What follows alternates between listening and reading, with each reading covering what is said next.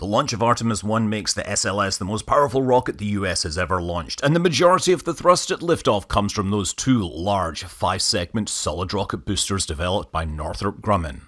These are an upgrade from the 4-segment boosters used on the Space Shuttle, and that now makes them the most powerful solid rocket motors ever flown. In their 2 minutes of flight, each burns 5.5 tons of propellant per second, generating 1,600 tons of thrust. That means each booster on its own is more powerful than almost any other rocket currently flying. Northrop Grumman has a whole range of solid rocket motors that fit many applications. The Atlas V uses up to 5 of these in its first stage. The next generation Vulcan will have up to 6. But beyond boosters, Northrop Grumman's solid rocket motors propel Antares' second stage and Orion's abort system. When you absolutely need the most thrust, solid rocket motors are the solution. Northrop Grumman's advanced aerospace technology supports many NASA programs such as the ISS, Artemis, the Lunar Gateway, and the James Webb Space Telescope.